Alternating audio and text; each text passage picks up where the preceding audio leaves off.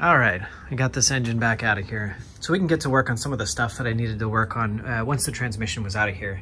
And we can also finish cutting and, welding and closing up this transmission tunnel now that the transmission's gone. I didn't want to weld while it was in there and throw sparks all over the transmission. So yeah, I'm looking forward to that, sealing up this floor again and, putting the carpet back in and all that. But for right now, I think I'm going to work on a couple of things up here. The first is the wiring harness. And there's a handful of wires here, stuff to run the old carburetor and the old ignition system. And this stuff's for the old alternator. And since I'm running a standalone harness for this Hemi, then I won't really need a lot of this stuff. I'm just gonna have to keep wires for like lights and the horns and things like that. There really aren't too many actually to run the old engine, just a few from like the distributor and whatever, a few ignition things. But I'd like to remove those guys just to clean this up in here a little bit. The other thing I gotta work on is the braking system. And in particular, I got to figure out this clutch pedal placement. So I have a bigger brake booster. This is the 9-inch brake booster, and it interferes with where I want to place the clutch pedal or the clutch master cylinder. So, as it stands now, this master cylinder is going to have to land somewhere. Let's see if I can move this. Somewhere near the bottom corner down here. And of course, that's just going to hit that brake booster. But they do make smaller brake boosters. So, there's a couple of solutions for this guy. One is a smaller, but a dual brake booster, as they call them. It shouldn't sacrifice too much braking power, but it'll make it, a smaller diameter, but it will push it forward a little bit, which is okay because I have room there. The other option is to try and use like a brake booster bracket. Then you're running linkage between the pedal and the brake booster, and I don't want to have to complicate this, so I'm just going to try a smaller brake booster, and I'm hoping for a dual 8-inch brake booster. They say that provides almost the same amount of stopping power as the single 9-inch, which is what I have now. But the first one I'm going to try, because I'm pretty much positive it's going to fit, is the dual 7. That guy probably will have a little less boosting power or whatever, make a little bit harder pedal. Which, may or may not be a bad thing. Yeah, we'll see how that guy fits in there first, and if it seems like I'm gonna have extra room, then maybe I'll try and bump it up to the 8-inch. All right, let's get working on that wiring harness. I'm gonna strip this whole thing out and pretty much eliminate any wire I don't need.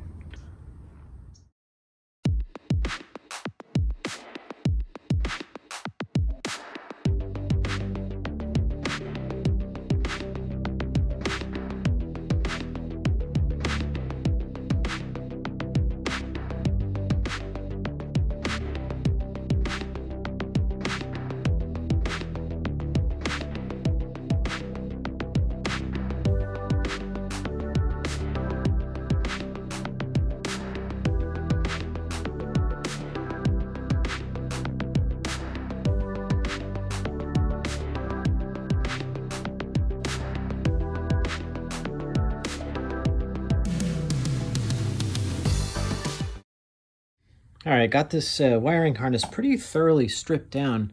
Got all that ancient crispy electrical tape peeled off of all these wires so I can figure out what I need and what I don't need. And there's a lot here that I'm not going to need to use. Things involving the old alternator and the ignition system and the old air conditioning pump, stuff like that. So I got my wiring harness here, and it's strange actually. It seems like my car has a Hemi wiring harness as opposed to like a standard wiring harness. It's definitely not a Hemi car, I can tell you that much.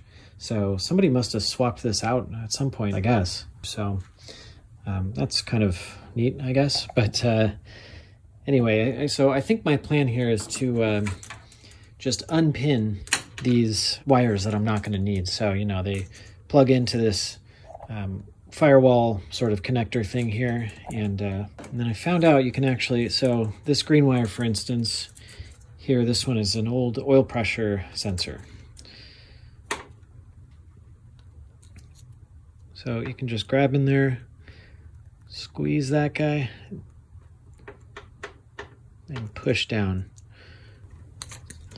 All right, there we go. That's it. Okay, I have the wiring harness all taken apart and stripped out and, ready to remove all of the wires I'm not going to need. I do want to take out every wire that I can, just to simplify things. There's going to be enough wires, running the Hemi, so there was sort of two routes I could have taken with this, and, both have their sort of pros and cons.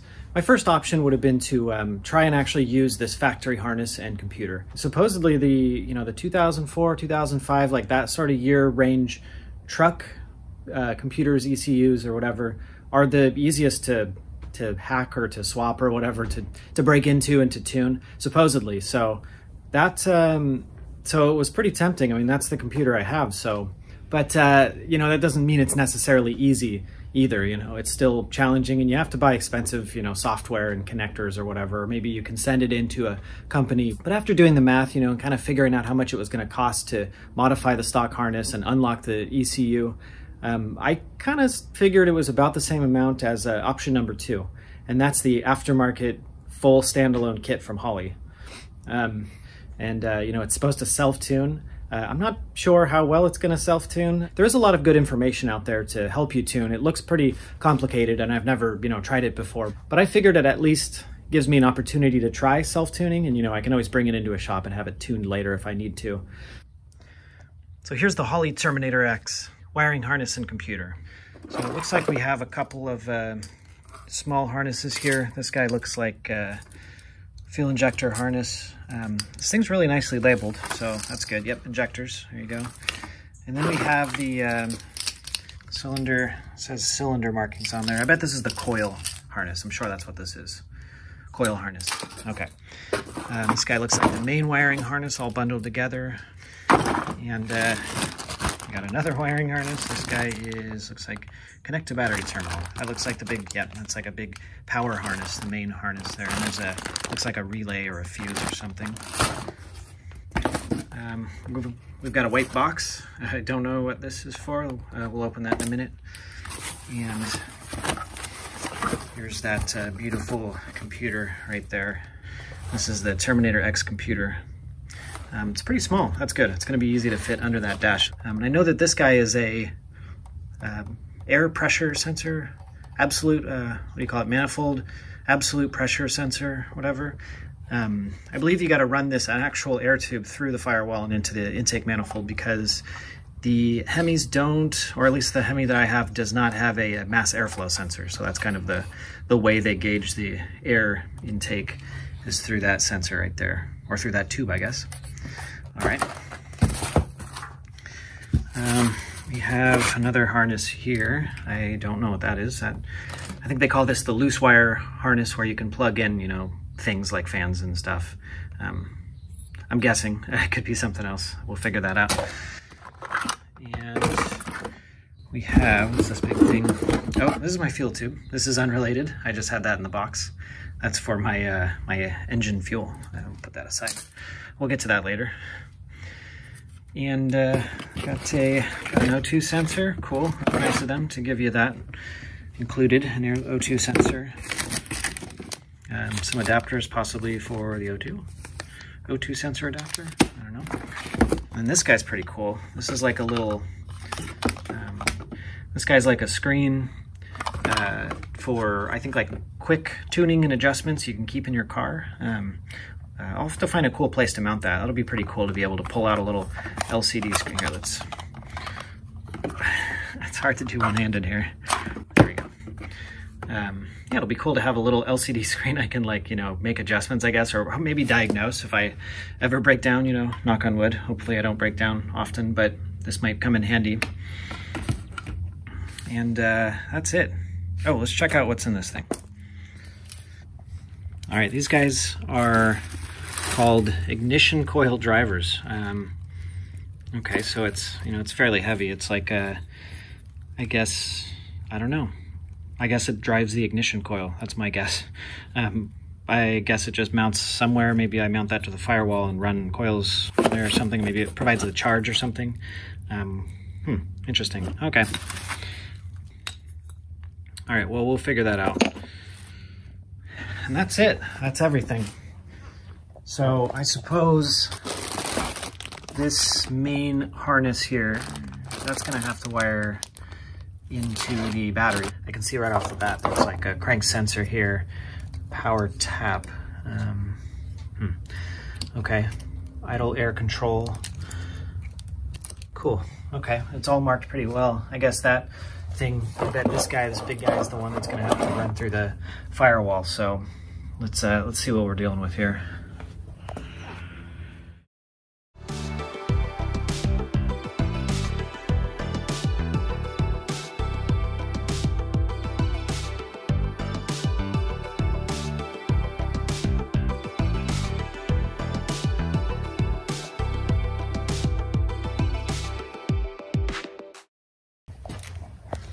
Okay, looks like all of this stuff here is kind of its own separate thing and contained. I'm going to contain this under the dashboard, so inside the car.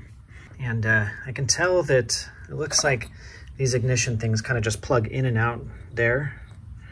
Other than that, it's pretty straightforward over here. These are probably the few links I'll have to make to the old wiring harness, or the ignition system. I've got a relay here, a fuse here. And these are the coil guys right here, these 4 coils. Cool, okay, that's pretty simple. And then we got this, looks like this power out here, so let's plug that puppy right there. All right. So it looks like this is what I'm gonna need to pass through the firewall here. I think there is some instructions, and they call for like a 2-inch hole or whatever, and then you wanna put a grommet in there to seal this guy. So I wonder which side I should put this on, driver's side or passenger side.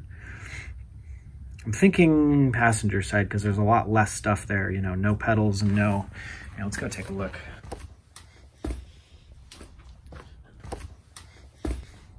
So I'm thinking right off the bat, it seems like passenger side might be better. There's less stuff over here. No brake stuff, no steering, no pedals. But then again, I'm gonna have some air conditioning stuff over here. So there's a lot of room underneath the dashboard over on this side in this area. And that's because I don't have any sort of air conditioning or even like a heater, everything's just blocked off and removed. So, gosh, I really won't know until I get that box in there. But I guess we'll get to that point when we get to it. Oh, so one sort of important note about this wiring harness is about the one missing connector on this guy, and that's the alternator control connector. There is no alternator plug on this harness. I guess it's just not something that they chose to control with the Holley computer, and it took me a while to actually figure out how to deal with that. I did a lot of research, and it turns out that the Hemi and actually pretty much all new cars, the alternator voltage regulator is controlled by the factory computer. So this can mean a couple of things depending on which type of alternator you have, whether it's a computer basically giving the alternator like a field signal and sort of telling the alternator to turn on or off, or start working and then stop working, or if it's actually sending a message to the alternator, like a computer message. They call it a PMW or PWM, pulse wave modulation. I don't know exactly what that means. That's kind of just a noise I'm making right now, but I know that it's a computer signal. It's not an actual, turn on or off sort of standard regulator signal. So you kind of have to have the computer to run the alternator. And I thought I had made a mistake by going with this setup because, how am I going to run the alternator? And, I don't want to have to like adapt some old school alternator on this thing. And, because then, you start throwing belts because the adapter's off by just a little bit. And I've been down that road, and I hate having to, I always say this, but I hate having to move away from stock wherever possible, in particular when things line up with each other. I've always had trouble when I'm trying to line something up with stock and you have this like little machined piece or whatever, not to mention you have to pay hundreds of dollars just for these stupid like machined, these machine brackets. And I had to do this with an air conditioner compressor that I had to, adapt to fit the engine. And, I had to find a custom length serpentine belt, and they promised this is the perfect, alignment for this air conditioner, but it was off by just a little bit. And it's like, boom, that's enough to throw belts. And I was like shredding belts, and it's a nightmare. I'm traumatized by this experience. So I really wanted to keep that stock alternator. I'm going to run the stock serpentine belt. I am going to run the stock air conditioning compressor. So I found some information about how you can run these stock alternators. So take a look at this guy. This is my stock alternator, and I had it converted into what's called a one-wire alternator. Now you can just go and buy a one-wire alternator from some of these Hemi swap places. It's kind of expensive, and they looked like the stock alternator, so that's probably a good choice if you don't have an alternator. Basically, this was the connector, which connects to the factory Dodge harness, whatever, the factory computer, and it uses the PWM signal to control the alternator. And they say that the voltage regulator is built into the Dodge computers. Basically, the computer regulates the voltage, and it actually itself does everything to turn this on and off. There is no internal voltage regulator, from what I understand, and from what the alternator guy told me. So I brought this one into a shop. This was a recommendation that I saw people do, and that's to just find an alternator shop. I actually didn't know they existed until now. And, you know, I searched alternators on Google Maps, and sure enough, when I went in there, it was like mostly, you know, giant starters, probably for like boats and for big diesels. So in that case, you know, for car stuff, it's not really often that you would rebuild this. You would just go to the auto parts store and buy a remanufactured one, you know, trade in your core. But maybe if you have like really expensive giant parts for specialized equipment, that's the place to go. And I told them my problem, and they said, no worries, we do this all the time. We just need to slap on a voltage regulator, which is this guy right here. And he said that they just tap it into somewhere in the alternator, and there you go. I considered doing this myself. I even took this back cover off, but I chickened out because, you know, it's really, you got to know what you're doing in there, and I didn't want to mess anything up. So I figure, you know, if this ever goes out on me, I can maybe reverse engineer what the heck they did, you know, take this thing apart and figure out where the wires go, and then I can probably resolder it the same way to a new alternator. So I was kind of paying for a little bit of knowledge here too, I think, but I just plugged this into the battery, like a big heavy gauge, like a 4 gauge or a 6 gauge cable straight to the battery. And it, you know, is a self-contained unit. It regulates its own voltage. You know, it detects when the voltage drops down, and it'll kick it up and all of that, or however that works. And I don't need to plug in any other wires, you know, ignition or otherwise, because this one is called a self-exciting alternator, which I thought was a pretty cool name, self-exciting. And it kind of just fires up on its own, you know. All right, so let's get back into this wiring stuff here. I've already stripped out a couple of these wires here, and I want to figure out what the rest of these do, and remove what I'm sure I don't need. I gotta say, this is my favorite part of working on the car. I know people usually dread doing the wiring, but I love it. All right, let's get to this.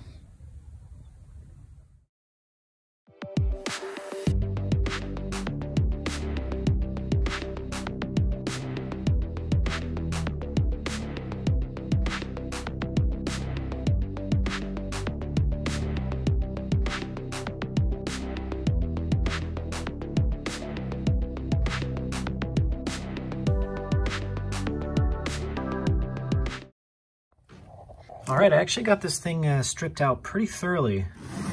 I think that's all of the wires that I'm gonna need. I was able to take out quite a few. I mean, there's really not that much left. We got this pack of wires here, which goes to the front lights, you know, that's like headlights and turn signals, all that stuff. And I think that's it. I think we've eliminated all of the engine bay wires.